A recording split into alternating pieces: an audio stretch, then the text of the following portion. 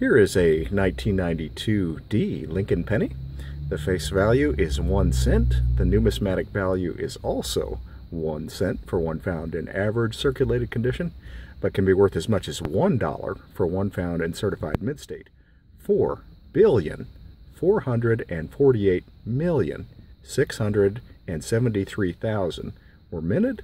This coin is composed of 97.5% zinc at the core and just a thin layer of copper representing 2.5% of the coin. As we look at the front of the coin, we see the mintage year of 1992. Just below that, the mint mark D representing the Denver Mint. Now let's go ahead and take a look at the reverse.